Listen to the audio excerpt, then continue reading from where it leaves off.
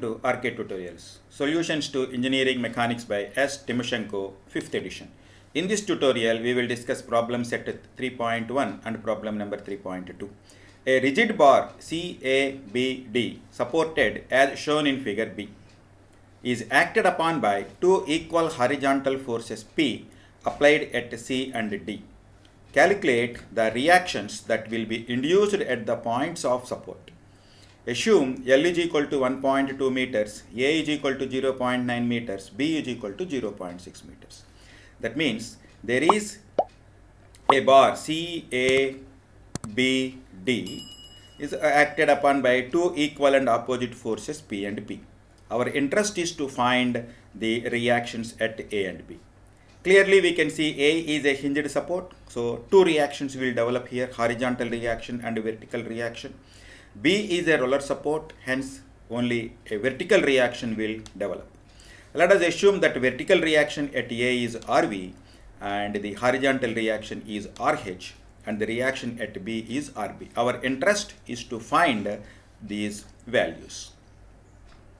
Now, first let us consider the equilibrium equation sigma Fx is equal to 0. Now there are three forces that are acting along x-axis. So I will consider this direction is my positive x-axis and this direction is my positive directions. In such case, this P minus P plus RH is equal to 0 and RH is equal to 0. So this value becomes 0. Let us consider sigma Fy is equal to 0. There are only two forces. Both the forces are acting in the upward direction. So RB plus RV is equal to 0. Let us take this one as equation 1.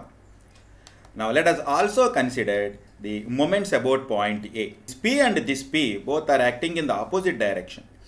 So, let us also consider the moment about A. Now RH and RV is passing through the point A, that will not introduce any moments.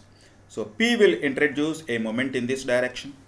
This P will also introduce a moment in this direction. This RB will introduce a moment in this direction.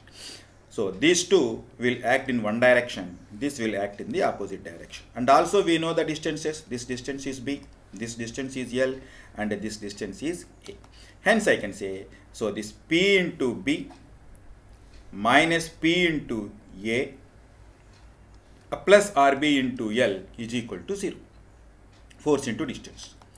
Now, the respective values are given. B value is given as 0.6, A value is given as 0.9, L value is given as 1.2. Upon substituting, I will get 0.6P minus 0.9P plus 1.2 RB is equal to 0, or you can say 1.2 RB is equal to 0.3P. Hence, I can find the reaction at B, that is 0.25P. So, RB value, I can consider this one is 0.25P. Now, from equation 1, so from the equation 1, we got RB plus RV is equal to 0, and I calculate RB is equal to 0.25P, or RV is equal to minus 0.25P. That means the initial assumed direction is wrong. So, RB, that is RV will act in the opposite direction and RH is equal to 0 already, hence RV is equal to RA is equal to minus 0.25P. Minus indicates the force is acting in the opposite direction. So RB is equal to 0.25P, RA is equal to minus 0.25P are the answers for this given problem.